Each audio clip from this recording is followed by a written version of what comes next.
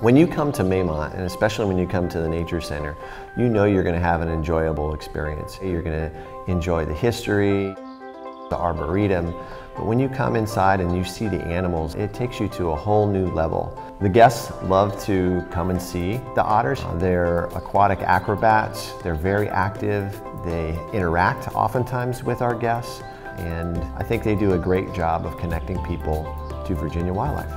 Part of our mission is to celebrate and preserve Maymont for the pleasure and education for everyone. So I think otters embody the mission here at Maymont. Having an otter cam means that as much as we want you to visit Maymont as many times as possible, you can check in on the otters anytime you want. We think it's just going to add to that guest experience. So you can see them at home, seeing what they're doing today, and then you want to come and see that in person. I like to call Maymont the People's Park. You're going to bring your kids, you're going to bring your grandkids here, and that's very impactful. This is just one of those great opportunities that's going to bring about joy maybe throughout the whole world. I mean, this is going to go online. We want everyone to have a similar experience to what you might have when you visit the otters in person.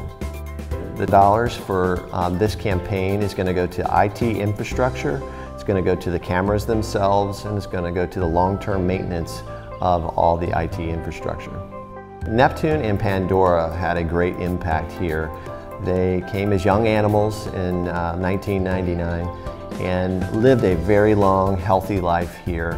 When they passed, it was really of old age. I can't tell you how many letters that we got to say how much they loved these animals and appreciated what we were doing for the community. It was an honor to take care of those animals, and this is a great way to honor them in the future with the new otters coming. We hope to be able to use an otter cam as an opportunity for our SOL programs, our summer camps.